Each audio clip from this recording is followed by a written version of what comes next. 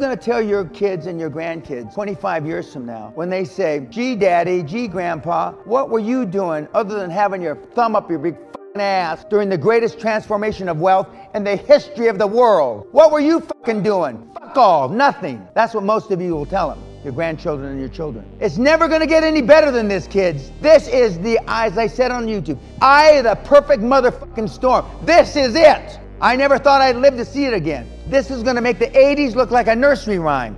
Did I answer your question? Yeah, pretty much. Okay.